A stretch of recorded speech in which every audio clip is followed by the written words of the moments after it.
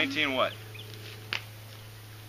1969 Jiger from great grandpa, right?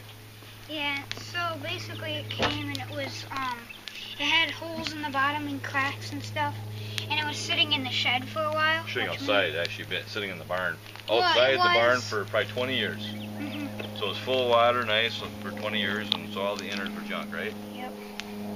So we fixed, stripped it all out.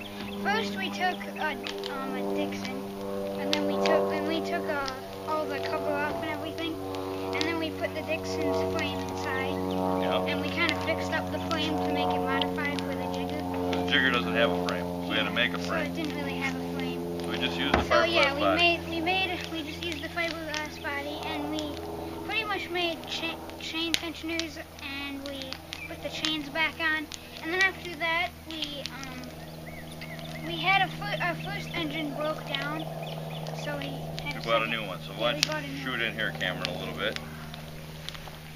You can see the new motor and the Dixon transaxle.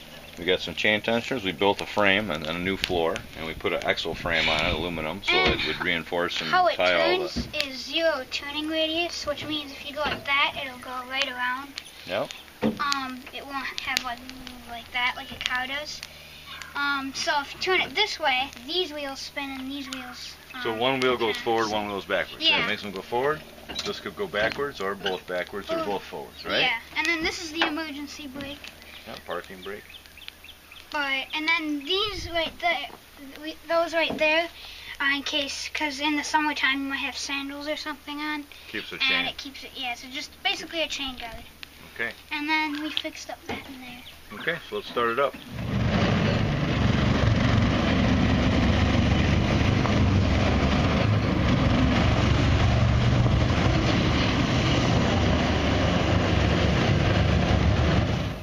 Alright, so now you got the chance to see the Jiger in action. Right, Logan? What's it like to drive it?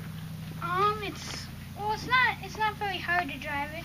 You kind of, when you push forward, you got to be careful though on the grass. You got to turn it gradually, otherwise because the wheels, like you said, they dig in. Yep. They're not like the original ones. One of the problems is these wheels are treaded too heavily. The original wheels had the more chevron tread, which was meant to go sideways as well as forward.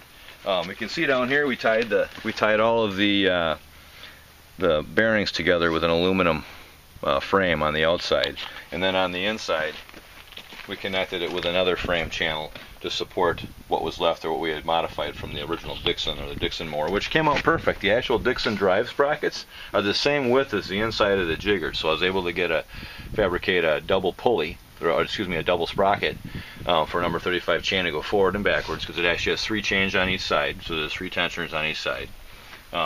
We changed the gear ratio slightly so it's slowed down a bit from what the original Dixon was, and it works pretty well. I mean, it's a 6.5 horse motor, so it is what it is as far as the speed goes, but it turned out pretty good, right?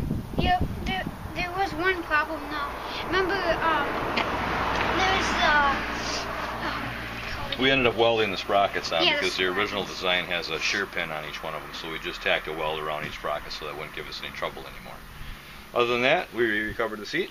Yep. And that's about it. Other than that, I think it worked pretty good. We got to try waterproofing it and see if it'll go in the water this summer. Yeah.